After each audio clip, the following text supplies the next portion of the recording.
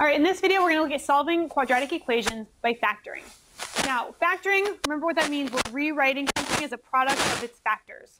So if we solve by factoring, what we want to make sure, so we're dealing with an equation, we want one side of the equation to equal 0. So you're going to have to do things to it, potentially, so that it says blah, blah, blah equals 0. Then once it equals 0, you factor the other side, usually the left-hand side, and you're left with a statement such as a times b equals 0. A and b are usually much more awkward than just a and b. It might be like x minus 2 and x plus 5.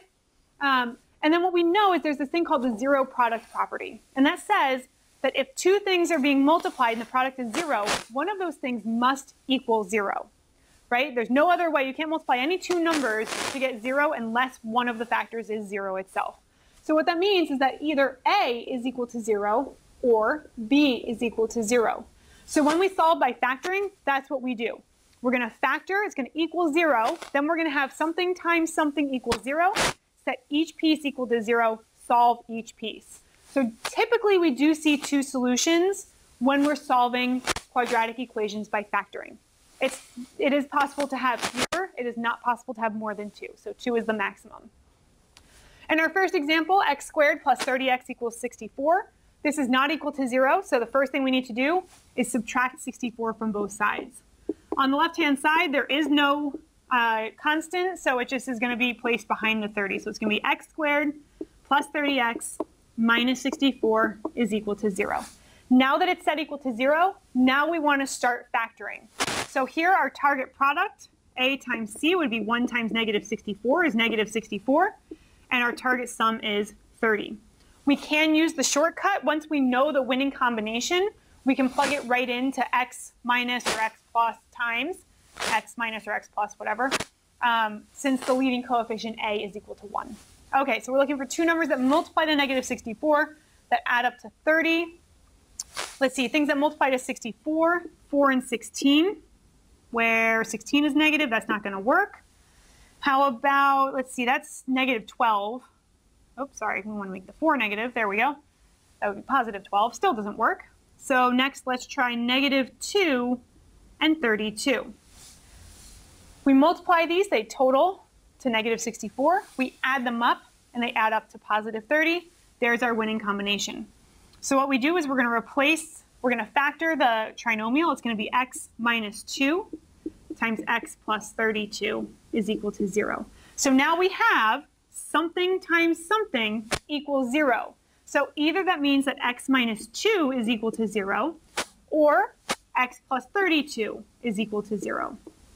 Now we're going to solve each one separately. So this would be plus 2 on both sides, and we get x equals 2. Here we subtract 32 from both sides, and we get x equals negative 32. So we have two solutions, negative 32 and positive 2. What that means is that if we went back and plugged it into the original, it should make a true statement. So I don't know what negative 32 squared is, so I'm going to check with 2. 2 squared is 4. 30 times 2 is 60, and 4 plus 60 is 64. Presumably, if you plugged in negative 32, it would also work. So two solutions for letter A. Letter B, we have z squared equals 25. It does specify that it wants us to solve by factoring, so that's what we're going to do here. We are going to set this equal to 0, so I'm going to subtract 25 from both sides. That gives me z squared minus 25 is equal to 0. This is a binomial, which means it's one of two things. Either there's a GCF that we're going to factor out, which there isn't, it would be 1, or it's a difference of squares or some are difference of cubes. So I guess there's 4 things, but 2 are more common.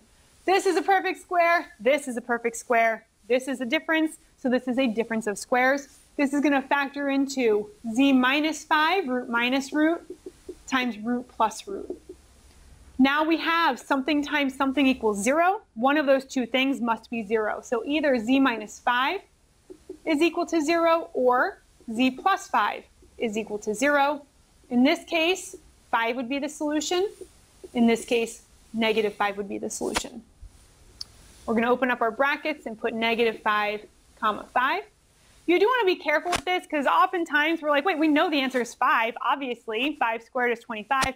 but we very frequently forget about the negative root, so that's why it's important to have a strategy in place so that we don't leave out any of the roots, because saying just 5 would not be correct. In letter C, we have x squared minus 5x minus 6. It's already equal to 0, so that's great. GCF of these three terms is 1, so we can just go right to target product, target sum. The target product would be 1 times negative 6, which is negative 6. The target sum would be negative 5. Two numbers that multiply to negative 6 and add up to negative 5. When you have a target product of 6 or negative 6, you have to be very careful because you can get to 5 with 3 and 2, but you can also get to 5 with 6 and negative 1. So that's when it's really important to be careful what these signs are. The fact that the 6 is negative indicates that we have a negative times a positive. Since we have a negative times a positive, it has to be negative 6 and positive 1 to get negative 5, because if it was 3 and 2, 1 would be negative, 1 would be positive, and it would add up to 1 or negative 1. So be really, really careful with the target product being some kind of 6 and the target sum being some kind of 5. Okay, here's our winning combination. We're going to plug it in. X minus 6 times x plus 1 is equal to 0. Once it's factored, I have this thing times this thing equals 0. That means either this thing is 0 or this thing is 0. If x minus 6 is equal to 0, that means that x is 6.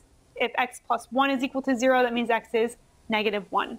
So the two solutions here would be negative 1 and positive 6.